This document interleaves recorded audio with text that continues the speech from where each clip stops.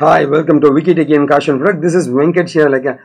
Today I'm going to talk about the document database. You may ask me a question, what is a document database, sir? Document databases are nothing but the database which will process, which will store and which will use the unstructured data. We have seen with the Oracle and normal tables will have the structured data. The student is there, the student name and details are there, you got the student information. Those informations are nothing but the structured data. It is defined. The column is defined, the data is defined. So we are able to store it in a proper manner. On the other end, if you got your Facebook, your LinkedIn, Twitter, so these informations are enormous. And they are considered as unstructured data. We are going to talk about how this unstructured data works with your document database. Before that, my name is Venkat. My company is Kashu Infotech. So we are running a company on training basis, providing internships and courses. Internship in the sense you just come to a company, get training, work with the company, research, do some research, gain experience. Via that you are able to go for a job. We are providing online and offline internship and courses. You can contact me at any time for any kind of help. A note to the companies and recruiters. If any company people or recruiters see this video, I request you people please share this, share your job description to us. We'll send the best trained candidates of mine, our company. Okay, so we are ready to accept any kind of formalities with you, and please send your job description to us. To my students, there are lots and lots of opportunities and many companies are looking for Kashu Infotech trained students. So you can contact me for any kind of help. I am ready to help you. Okay, so I've given all the conditions and everything. Any kind of people, I am ready to help you people. Okay, let's move on to the session. So here we are going to talk about 4 different parts of content. Part 1, what is your your document database and futures, and what are the operations can be done, and the live implementation part. So 4 areas we are going to talk about. Let's move on. The first one, before that, so I am into the social networks. So here is my Insta account. If you want to talk to me, yes, you can talk to me. Send a message to me at my Insta account, Kashu Infotech. Click this follow button. You can contact me anytime. I'm ready to help you. Here is my contact numbers and WhatsApp numbers, and here's my Telegram channel to follow. And I'm into the social networks of Facebook, LinkedIn, Twitter. You can contact me or you can follow me at any kind of platform. It's time for me to move on to the next level. Let's move on to the document database. Part 1. What is a document database? What is a document database? Document databases are, as I told you, you got the SQL. SQL is nothing but the structured data. You got your Excel data, sales data, CRM, finance. Such kind of data are called structured data. These structured data are processed via the SQL database.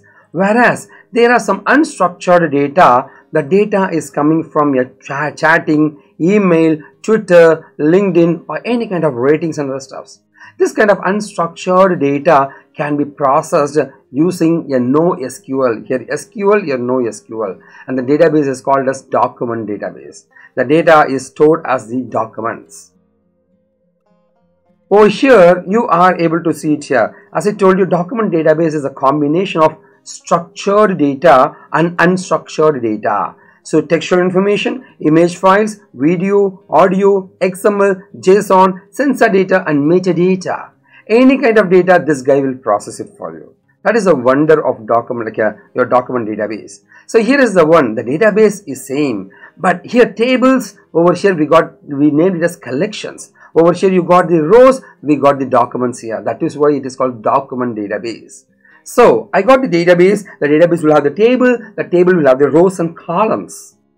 Whereas the document database, you have the database, with that you got the collections, and the collections you got the documents. This is how the segregation happened. Okay, over here, as I told you, you got the tables. Here is the tables. Here is the tables, and you got the rows. Each rows, so in the table format, you got the rows and columns. Whereas in the unstructured data, they will create it as a JSON document, Java script object notation document, JSON document. Over here, you are able to see the JSON document here. Every row will have an object ID, a unique ID. You got the student ID, you got the student name, you got the age, you got the college. You got the student ID, you got the student name, you got the age, you got the college. So you are able to see the JSON documents are here. So this is how. So instead of a table with the rows and columns, I got a simple string. A simple string. That is why your document database is real famous. Okay, over here, I can show you how the JSON works. You are able to see ID, company name, email, mobile.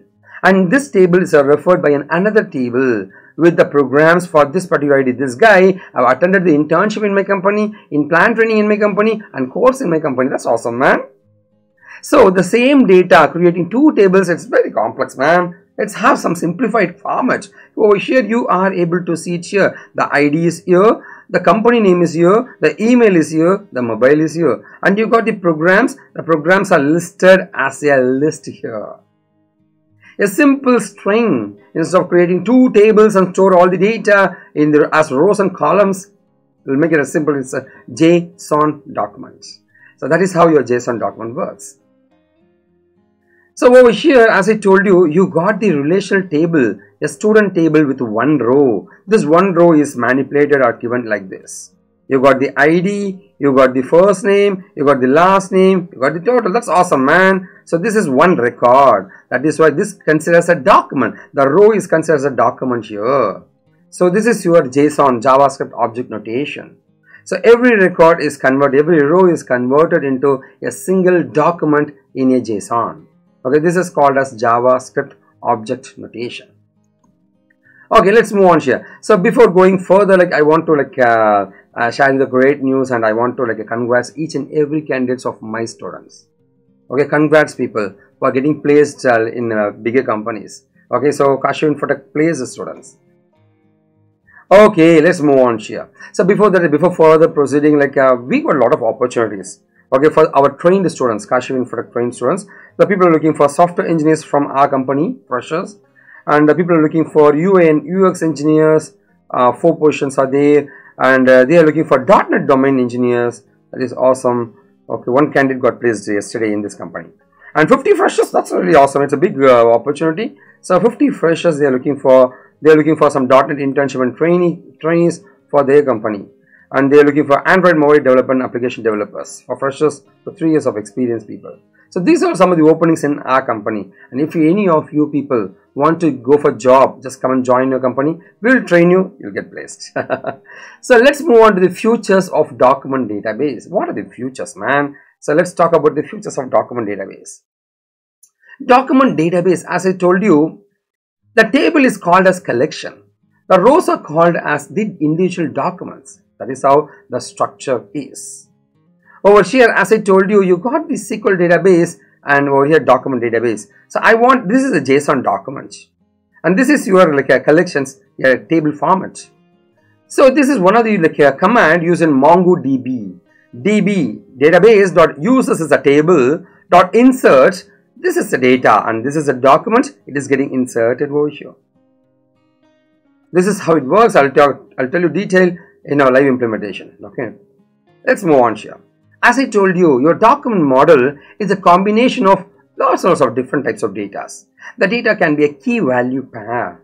It can be a relational data. It can be a graphical data. It can be geospatial data. It can be object data. It can be an image or video or something like that. So document model is a combination of an unified interface. Unified interface of different kinds of data. Okay, and this guy, document database, supports a transactional data. It can store the transactional data. That is awesome. The transactional data, and it can store. We are able to search the data, the informations. We are able to search the informations over here. We are able to access this data via any kind of devices. A mobile access, something like that. Any kind of devices you can use it to access the data, and the data, we are able to process the data via the real-time analytics. We are able to store the data and we can process the data. So whatever information we are able to capture it easily. That is our real-time analytics. And we are able to store the data in a consolidated report, in a common place. That is called as data warehousing. Okay, data warehousing. Okay, so as I told you, these are some of the great features of your document database. So we are able to take all the transactional data, search the data, access via any kind of platforms. We are able to do real-time analytics, and finally we are able to have gather information from different kind of sources. We are able to capture. That is called data warehousing. So before further proceeding, many people used to ask me questions, sir, I want to become a software engineer, sir. What I need to do? So the first thing is, as I told you, go for internship or courses. So our company Cashew Infotech, we are offering internships and courses via online and offline. What you need to learn it? You may ask me a question. If you want to build your profile, learn like this. Learn some technology like evergreen technology. Learn your latest technology, learn your coding technology, and learn your database technology. The job is yours. So this is how you have to plan your profile. So don't learn a single technology. You can learn a single technology, but learning multiple technologies make your profile built. Your profile will be built awesome, very stronger. Okay, over here, as I told you, so web designing is one evergreen technology you can learn: HTML, CSS, JavaScript, PHP, such kind of technology. And learning the latest technology like big data and cloud computing is awesome. Learning either .NET or Java or Python is good. Learning SQL Server or Oracle is awesome. Okay, so that is you can go for internship or courses. The opportunity, the salary is awesome, people. 20,000 to 1.5 lakhs they are paying per month, and any degree, any department people can do it, and very easy to get job. So utilize the opportunity, learn things, and build your profile. You may ask me a question, sir, I want to learn things, sir. Where I can search for informations? Over here, just go to this particular URL, cashewinfotech.com/internship. Just scroll down. You are able to see lots and lots of contents here. Lots and lots of contents. So engineering kind of internships, software internships, commerce, electronics, you got a lot of information over here. Just further scrolling down, you are able to see the pictures also. See it here. Software internship, you got a lot of pictures here. That's awesome, man. So start looking into this, and you are able to click the icons and learn things.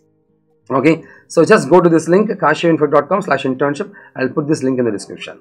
Now let's move on to the part 3 of our video here, the benefits of document database.